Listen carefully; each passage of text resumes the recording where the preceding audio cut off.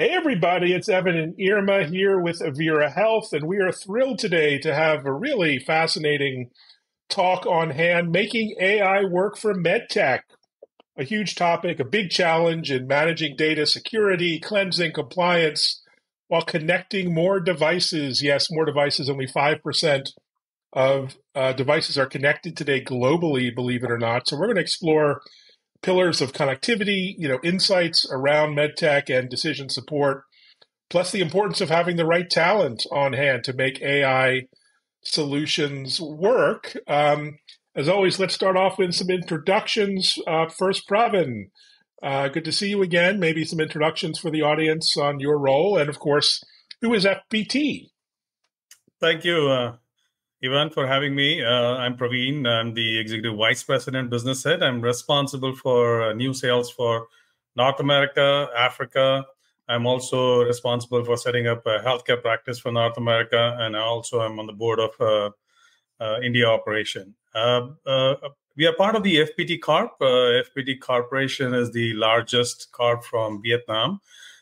Vietnam, which is a land of endless possibilities, and now ranked 7th to be most attractive destination for offshoring. So FPT Corporation started in 1988. It's a $2.7 billion group with 73,000 employees across all the affiliates. And FPT diversified into multiple businesses, FPT Software, telecom, retail, pharmacy, smart cloud, semiconductor, digital, education, and many more. FPT Software, which is the $1 billion company, employs around 35,000 people, and we are globally present in 30 countries. FPT Software provides end-to-end services. I call it sketch to scale, or concept to delivery. So under the portfolio, we provide services with consulting, application services, product engineering, digital age services, which includes your cloudification, AI, analytics, AR, VR. Artificial intelligence, which is the topic of today, is the biggest area of services within FPT. We have close to 3,000 people. We work with different scientists and research labs across the globe. In North America, we have set up a lab in Quebec. We work very closely with Mila University. We also work with Landing AI in Bay Area. We are also working with Arkansas University, University of San Diego, University of Liverpool, Warwick. We have our own center in Quenya, where we are churning 1,300 AI engineers and experts every 6 months. As of now, we have done close to $175 million worth of AI projects where we applied AI into various customer workflows. And one of the credible in the healthcare space is in the rapid microbial susceptible test, which is basically we reduce the AST from 16 hours to 4 hours. It is the first FDA-approved AI solution for customers. Oh, fascinating. Wow.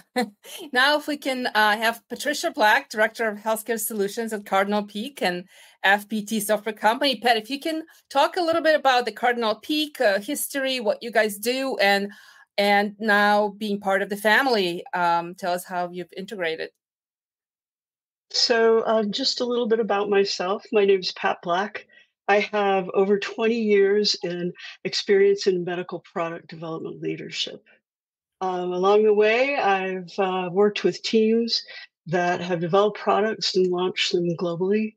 I've been responsible for a couple startups, and I launched a Center of Excellence for cross-global product development with a Fortune 500 company. Wow. And as you notice now, I'm currently the Director of Healthcare Solutions for Cardinal Peak, which is a wholly owned subsidiary of FPT Software. And every day, I get to talk to people, a wide variety of people doing medical device development. And so that's very exciting for me. We get to help them on their way. So about Cardinal Peak, we were founded in 2002 and we have about 100 employees. And the focus initially was on audio and video. So today we've expanded the focus and we also do healthcare, MedTech solutions, IoT, mobile UI, UX, that sort of thing. So we're now, we were acquired by FPT Software almost a year ago, October 2023. And so that's really allowed us to expand our capabilities. But still, because we are a wholly owned subsidiary, we still have that face-to-face connection with our customers that we've had for so long that we value. So from a product development perspective, we do kind of a soup to nuts for a medical device, right? We do hardware development, so printed circuit board design, RF, if there's RF capabilities in your device, as well as embedded software, C, C++, Linux, whatever language that you use. And then we also go into the cloud and connect the device to the cloud and to a mobile app. So we have this, system integration all the way from the product itself through to the cloud and to mobile apps. We have system architects that help people get all that figured out, and we also have system integrators and QA tests. We have a broad set of industry partners, and one of them that we work closely with is Amazon Web Services. We are a advanced tier service provider, and that means that if AWS has a customer that comes to them and they say, I want to connect and I want to do these things with AWS as a partner, we can go in and work with AWS to learn more about what the requirements are and then help their customers be successful as well. So we have a broad set of capabilities. Wow, certainly impressive for sure. And last but definitely not least, Gopal, a fellow Bostonian, if you could introduce yourself, a little bit about your background and role within FPT. Thank you, and a pleasure to be on the panel and with the team today. New Bostonian. I just arrived, so enjoying the Northeast. So thank you. My background is clinical, but I'm a clinician innovator. So I began as a physician, neurosurgeon out of Australia, and had the opportunity to really integrate and work with novel solutions in medical devices from a very early stage of training. So I've seen a lot of various technologies in minimally invasive surgery, intravascular surgery, robotic surgery, and it goes on. But we've seen a transformation in the device world over the last several decades. And as a clinician, I came to the United States after having done my NIH research in University of Toronto, joined the faculty at Duke, where I got my MBA, and started to learn and then teach the intricacies of innovation commercialization, and have had roles in business development with Boston Scientific, advisor to the likes of Intuitive Surgical and Medtronic and other large MedTech as they navigate the world of outcomes. At the end of the day, we're all here for the patient's benefit. And as a clinician, I bring the insights into what could work, how it should work safely, and guiding engineers and commercial entities to successful market. I've started several companies across the medical device space, currently working one with ECMO right now, but now also in the new world of AI, which is really exciting, is these devices have always been collecting data, but now we have a way of aggregating, understanding, and utilizing that data, again, for the patient's benefit. And my role with FPT is really, as a health tech advisor, it's to understand the customer voice. And that's the customer that is a medical device company, but through the eyes of the patient and the clinician. What are their needs to service the patient efficiently and with more precision. And now is a really exciting time, and we're at the juncture of significant change in the practice of healthcare because we're unleashing the ability to use data that we've collected, but we can now interpret in whole new ways. Wow, really fascinating personal and professional backgrounds, all three of you, bringing so much synergy. Clearly, the FPT portfolio is all better together, bringing all these different perspectives and expertise. So maybe Pat and then Pravin, can you tell us more about FPT's acquisition of Cardinal Peak and how these specific synergies have helped the two companies now deliver better products and services in health tech and better serve the MedTech clients? Yes, so Cardinal Peak primarily staffed with senior engineers, architects, and so we deliver really high value, high need for customers, right? So they say a customer comes to us, they have a device, some kind of an instrument or something that needs to be connected to the cloud. We can help them with that. And as well as, architect that and architect, like, how does this dashboard work for your connectivity to the cloud? What are the data components that are interesting for you? And we can architect that out. What FPT Software has done for Cardinal Peak is really expanded our capabilities, right? So we were focused in certain areas, and we could certainly do these medical devices and all of that. But now we can look at what are the best shore opportunities to engage to do the product development. So we can go in and architect the front end and get these things, together and get the requirements up there. And then we can bring in a lower cost services to help execute this in a budget-friendly manner. Right. So that has been huge for us because now we have also the ability to support like managed services, help desks and things like that, and sustaining. And, in the past, this was just kind of beyond our capabilities. So we're pretty excited about it. It's a great opportunity. Yeah. And I seconding what Pat said, the statement that I made was sketch to scale. So we were missing sketch part. And that sketch part was added by Cardinal Peak. So now we can go right from, concept, designing, development, delivery, right from software. Because in the software space, especially in the healthcare, we have done a lot of projects. And whether it is, building the middleware for hematology or, back-end application for urine analysis. Recently, we were doing a product for one of the very large health tech company, where we finished our software and then they were struggling to finish the hardware part because they were still not able to complete the hardware piece, and the current vendor was not able to deliver on time, and we were missing that piece in the past, which now with the Cardinal Peak is adding a strength to us. So that becomes a full story now. So we can provide all 9 yards to our customer end to end. We call it sketch to scale. Fantastic. So important. It's all about accelerating development, getting technology in patients' and providers' hands as quickly as possible, something we would all appreciate. So Pravin, first, talk about the FPT portfolio in terms of accelerating development and maybe a couple anecdotes or examples on how you're helping clients accelerate their development. Yeah, so FPT has been in the health tech industry for over 15 years. We have close to like 5,000 people working purely in the healthcare space. And our primary engagement has been in the product development. That's where we started. And of course, we scaled in multiple areas.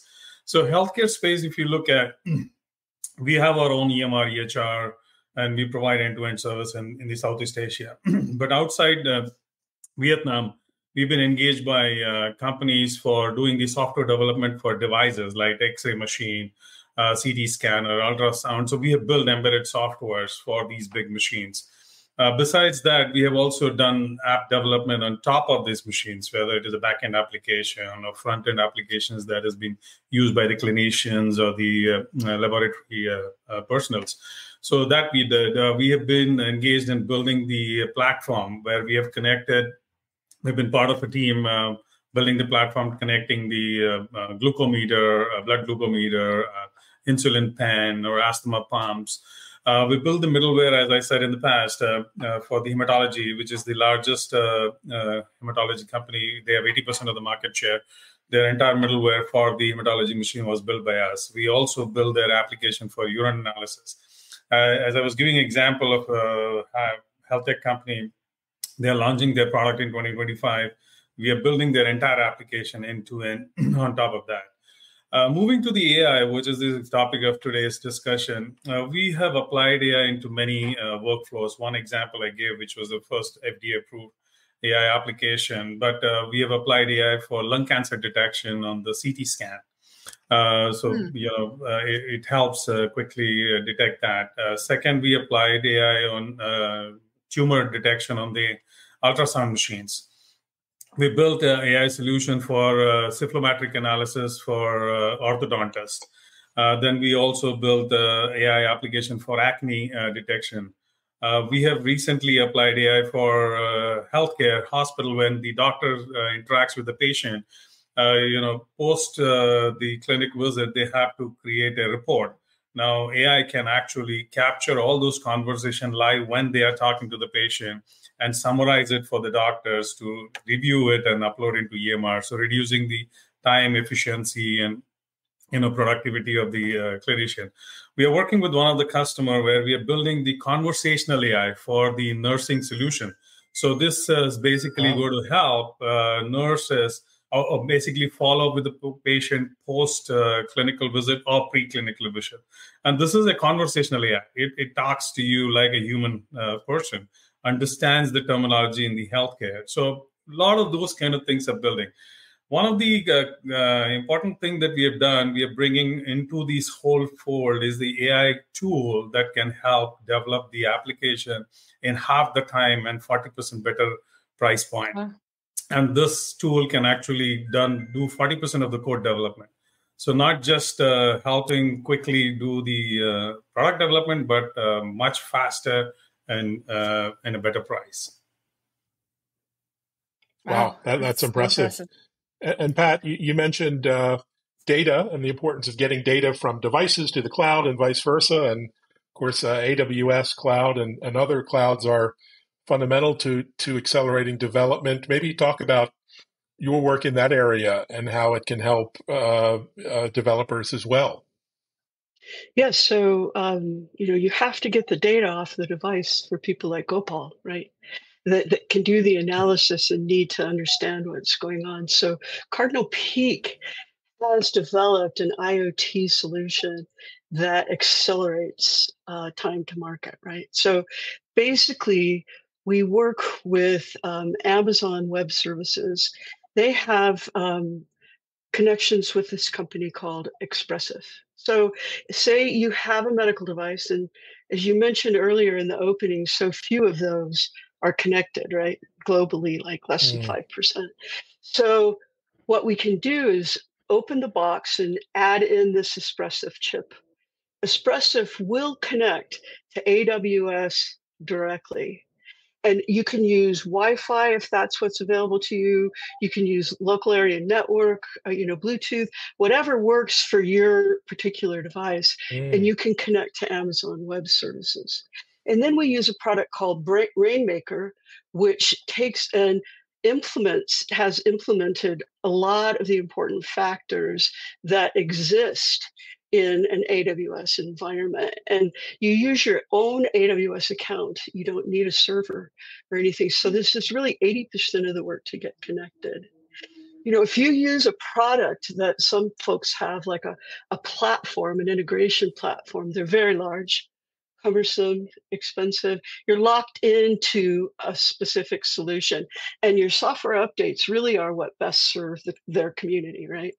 And then there's another way to do it, which is from scratch. You can just build this thing, get all the software, the hardware, figure it all out for yourself. But, we kind of liken that to building your own operating system. For us, we're like, why would you do that, right? So you can get this 80% solution from Amazon, and then we do the customization. So basically, what data is interesting to you? Where do you want to collect it and how? If you have a dashboard, how do you pull all these things together and these components together? So you get a solution that is not only quicker to market, but it's customized more to what your needs are. So that's a very exciting offering for us. A lot of folks seem to be very interested in it because as we said, there's not a lot of connected medical devices. So. Fascinating. Wow. Now, Pravin had already brought us into the future a bit, talking about FPT solutions for lung cancer detection and advanced solutions for like diabetes management, et cetera. So I want to go even further into the future of health tech and MedTech, and ask Gopal to comment on your perspective on the future of data to make AI and connectivity work in healthcare. Obviously, data is a foundation for all advanced tech.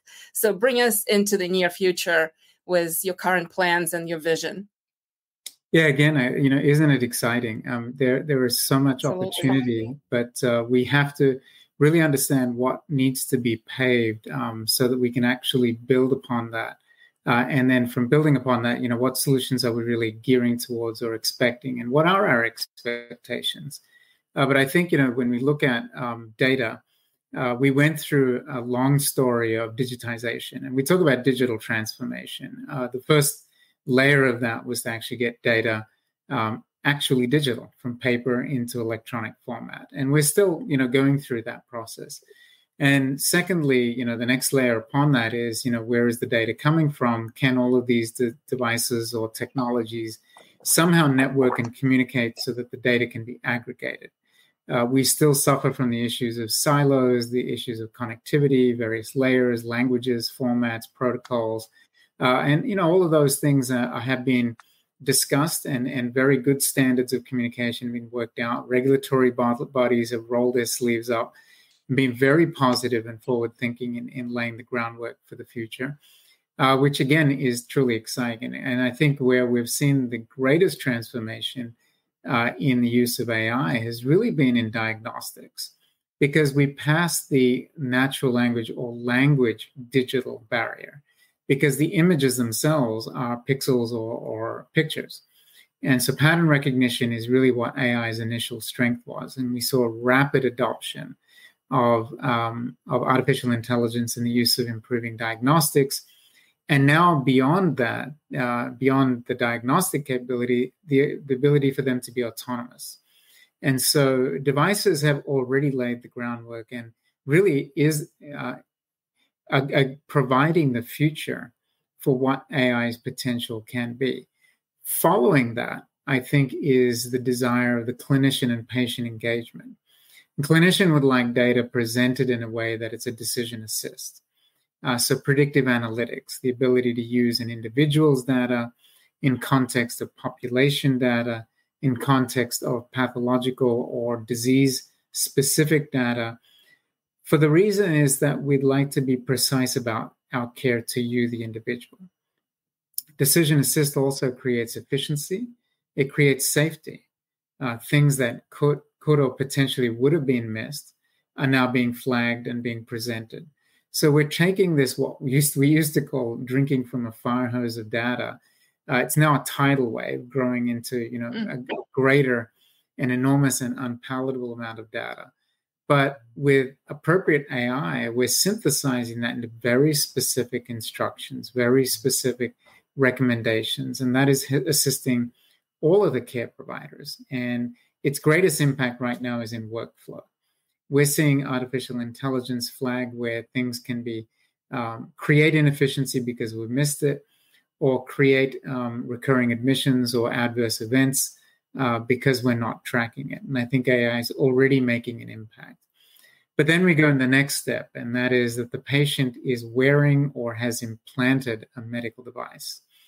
And real-time monitoring, where you're now taking the care paradigm to a new level of engagement where the patient becomes their own advocate, the physician and care teams are alerted and protocols are activated.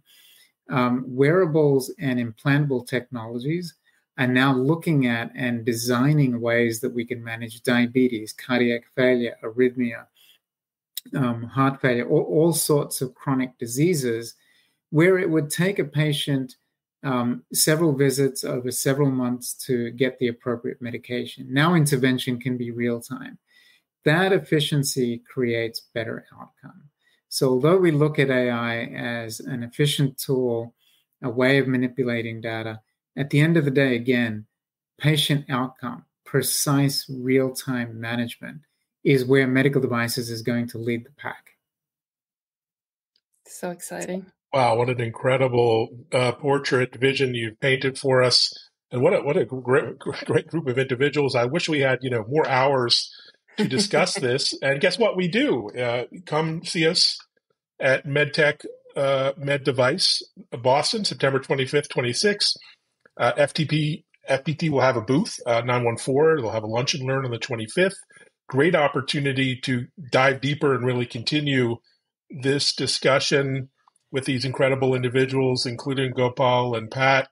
And if you haven't done so, follow FPT America's Cardinal Peak on LinkedIn, where they put out some really educational, insightful content and white papers and all kinds of interesting insights on MedTech and Health Tech. Thanks, everyone. Thanks so much for joining. Much appreciated. And see you at Med Device Boston on the 25th. Yes, Thank you so much. See you there. Thank you for having us. Thanks, everyone. Thanks. Bye. Thanks, everyone, for listening.